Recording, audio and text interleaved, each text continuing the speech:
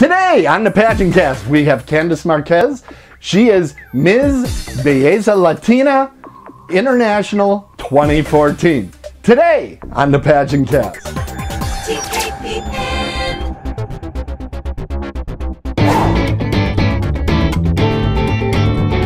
Welcome to the PageantCast, your home for beauty pageant news and interviews on the internet. Hi, I'm Laura Buman, Miss Universal Dream 2013, and you are watching the PageantCast, the first internet podcast about beauty pageants. Here is your host, Tim Kretschmann. Hey, welcome to the PageantCast. We are so excited. We have a wonderful guest with us today. We have Candace Marquez. She's Ms. Belleza Latina International 2014. Hello, Candace. Hi, everyone. Thank you for having me, Tim. Well, I'm so glad that we got to have you here on the show. Where are we calling you tonight? You're calling me from a suburb outside of Chicago, Illinois. Fantastic. Now, I have to say something here. I'm going to guess that your favorite color is red. Just a guess that I'm making. Am I right? Am I getting close? You are close. Red is my second favorite color. Oh, really? What's your favorite? Purple being the first. Purple's your favorite. I have to tell you something. Your room's not purple there. It's red. But this is the living room. The bedroom is a different color, which is purple. Okay. So, yeah. Okay, I believe you. I believe you. So we're so glad to have you on the show. Now, Belleza Latina is kind of a sister to the Galaxy pageants, correct? Yes, absolutely. And I believe, now where was it held this year? This year, the Belleza Latina International Pageant and Galaxy Pageants were held in Orlando, Florida, the first weekend of August. Okay, fantastic. That is a hot time to be down in Florida, and extremely difficult on hair and humidity. What was your secret to success down there with that going on? A huge purple can of Aquanet hairspray. I'm so glad to hear that you found a solution and you found yourself a crown as well. That's fantastic. Now, what got you started in pageants, Candace? Well, I got started in pageantry at about the age of 12. I attended a school that did a charm school program, and a part of the charm school program was the pageant at the end of our program. So that's how I originally got started. Did a couple of junior pageants, then kind of sat out of it for a little bit, and then maybe 5.5, 6 years ago, I got started back. My first national title was the Miss American Elegance in 2008. Fantastic. And that of course, was one of your pageant seedings. So tell me a little bit. I see that you're studying public relations. What got you interested in that? Honestly, pageantry. Needing to be able to network with a lot of different people, put myself out there, put the pageant system out there, put my pageant sisters out there, and the causes that I'm passionate about. It just really made me realize that I had a talent and a knack for it and something that I enjoyed. So if I can do public relations on a larger scale, I figure, why not? Well, fantastic. Now, I also see that you're an advocate for HIV and AIDS causes. What got you started there? Well, believe it or not, one of my first jobs was at the age of 14. My aunt was a registered nurse, and she needed someone to work the front desk, which that's where I came in line. I worked the front desk. I got paid off of her bonuses because, of course, they couldn't pay me directly as a receptionist. And I saw a lot of things in terms of sexually transmitted diseases, HIV, AIDS, just a number of things. So even at a very young age, I was very aware of what happens when people don't practice safe sex or abstinence. And since that point, it's been something that I've been very passionate about. In around 2006, one of my close friends' associates was diagnosed with HIV and AIDS. And a few years into him being diagnosed, he stopped taking his medication. So I saw his body deteriorate, so on and so forth. So those are two main reasons why I'm very passionate about the HIV and AIDS awareness and prevention. Okay. Well, we're already at our first break, believe it or not. It goes so quickly, Candace. But we're going to be back with more with Candace Marquez. She is Ms. Belleza Latina International 2014. I'm going to continue to slaughter that title when we come back after these few words.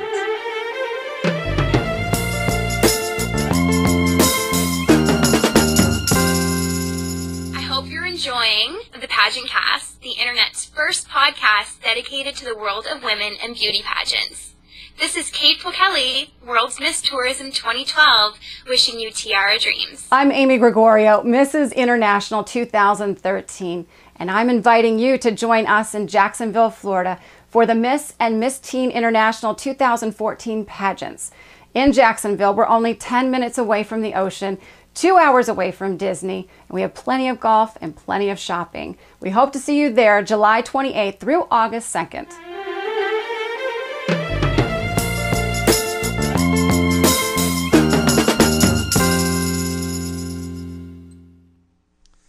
And we are back. We're back with Candace Marquez. She's Ms. Belleza Latina International 2014 from the great city of Chicago, in the Chicago area. What's your favorite thing to do in Chicago, Candace? Attend the Bulls game. Oh my goodness. That's my absolute favorite, going to United Center. I'm so glad that Derrick Rose is back this year, so I couldn't be happier. That's great. Now, personally, my favorite thing is like almost every restaurant in the city is fantastic and wonderful. I haven't been to a bad one in Chicago yet, so it's always fun to go there and partake. Now, I do want to ask you about pageants. You've been involved in pageants for a while. This is your second national title. How do you keep up to date on what's going on in pageants? Social media, being on Facebook, Instagram, Twitter, keeping up with everyone's website. I know before there used to be a pageant website where you could go to, and as a matter of fact, I think it's still up and running, Pageant Center. So you can see everything from Illinois to nationwide. So just really staying connected to people, and I have a ton of friends and pageant sisters that I've known throughout the years. So they always keep me up to speed. All right. Do you have a favorite other than Pageant Center, or are there other ones that are your favorite? Well, of course, the PageantCast. Excellent. Well, hold on. There we go. Fantastic. That was the correct answer. Fantastic. Good job on that. But don't you find, like, just watching Facebook, you get a lot of information right there. Now, is that where you learned about Belleza Latina, or did you know about it already, or how did that come about?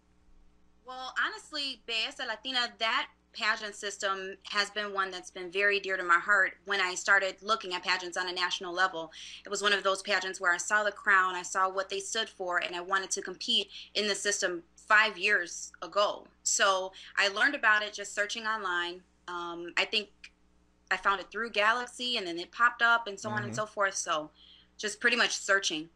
Okay. Now, that crown, is that a heavy one? Is that a heavy crown on your head? Because some of those stones look pretty large, actually. It's got more airspace than, I know Galaxy is famously heavy, but this one looks like it's holding its own. It's intense. It gets intense. You know, I have to have it pinned down to make sure it's at, the crown of my head to fit the crown. Yes, exactly. But, if I'm setting for a long time, then it gets a little bit more heavy. But if I'm, can wear it and take it off a little bit, it's not so bad. Okay. Why don't you tell us about some of your favorite appearances over the year? Well, the first one I would have to say would be Latino Fashion Week. I wanted to attend Latino Fashion Week probably for about 3 or 4 years. I finally had the opportunity to attend, and not only attend, but be one of their celebrity guests. So they promoted me in that fashion as well.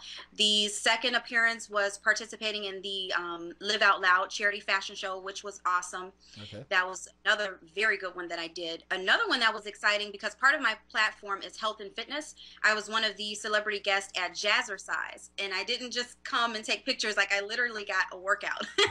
So that was awesome. And not too long ago, I did a run also for Run for the Arts, which was amazing too. So I probably have completed 20 appearances since August.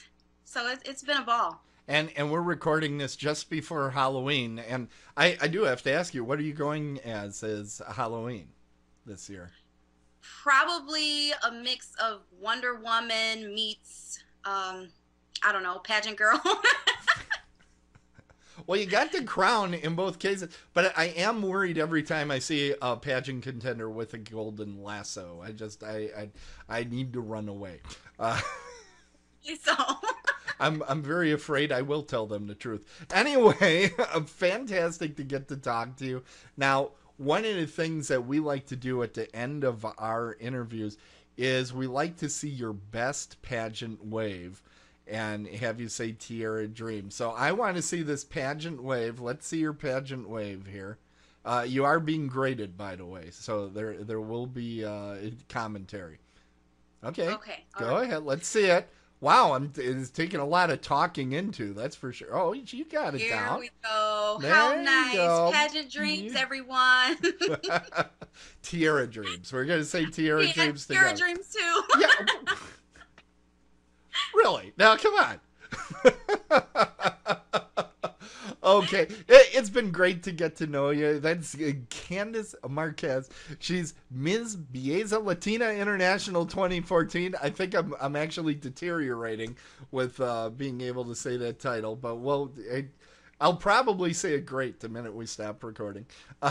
But thanks so much, Candace. It's great to get to know you. You know, I'm a Milwaukee boy, so I got to know our folks in Chicago. Never know when I'm coming down there and going to see one of the great pageants in that area. Go Tiara Dreams, Candace. Tiara dreams, Tim. Thank you. PageantCast.